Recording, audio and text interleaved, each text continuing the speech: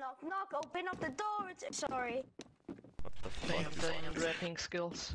Go, get muted. No! When are you gonna drop your fire mixtape?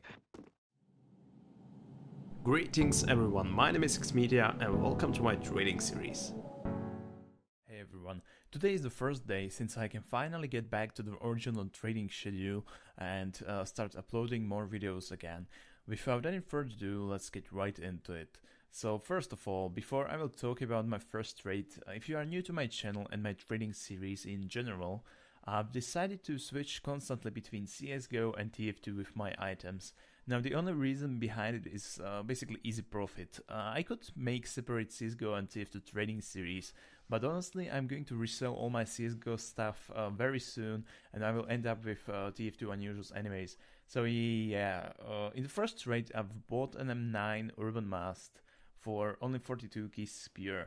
Now average price on this knife is about 62 keys, so I made quite a lot of profit, so really good trade after all, considering normal quick sell price on CSGO items is basically paying 85% of the item in keys, and as far as my math is correct, 85% from 62 should be like 52 keys, and I bought it for 42 keys, so 10 keys less than normal quick sell price, so definitely quite a lot of profit. So in the next trade I bought an M9 Bayonet Stained for 43 keys pure, and this trade isn't that good as the first one, mainly because M9 Bayonet Stained is only like 50 keys pure, the average price is 50 keys pure, but still I made about 7 keys profit at least. Also there is one more thing I wanted to mention. When I'm dealing with CSGO items I'm getting way more offers than in TF2. Just for the record, within 5 minutes I put both of my knives on CSGO launch.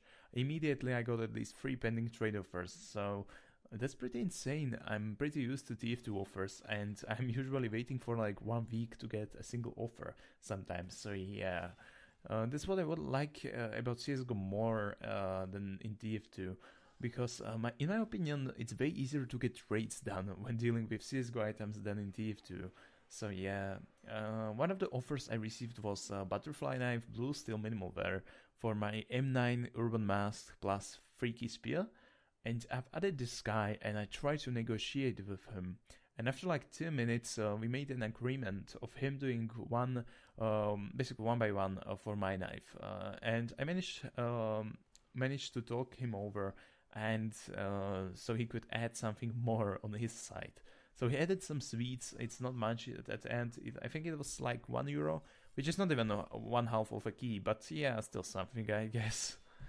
In the next trade I sold some of my game gifts. Probably none of you remember me buying these, but I bought them really long time ago, and when I say really long time ago I mean like 1+ year ago. And I bought them with intention of reselling them later for some profit. I quick bought them, I didn't buy them for full price, I bought them for very reasonable amount, and I thought I could probably resell them for more. Now, I didn't get a single offer for them, but yeah, I decided to sell them to scrap.tf for 3 keys and 1.66 certified I think, and I could maybe get about 5 keys in total for all these. But I know I say this to everyone, that you should be patient and all that stuff, but I couldn't sell these games for over a year now. And I didn't even get a single offer on them so far, so yeah, this is the only reason I quick sold them into the scrap.tf, so yeah. I also sold some of my more crappy items to scrap.tf, such as weapons, so I could get metal. Now, and by the way, I sold one of my TF2 keys on market so I can buy trading cards, so I can finally reach level 30 on my Steam account, so it looks fancy. And I know that this wasn't the best idea, but I could get maybe a quick sell with all the keys I have, and I literally couldn't wait for it, so yeah. Right at this moment I'm left with 4 CSGO keys, 2 TF2 keys and some metal, my 2 knives and all my TF2 Unusuals. However guys, I'm afraid this is all for this episode. I hope you enjoyed it and I can't wait to make more of these trading series. Anyways, thanks for watching everyone. I hope you enjoyed watching this video, and if you did, make sure to hit that like button and make sure to subscribe and all that stuff. And as always, see you guys until the next one.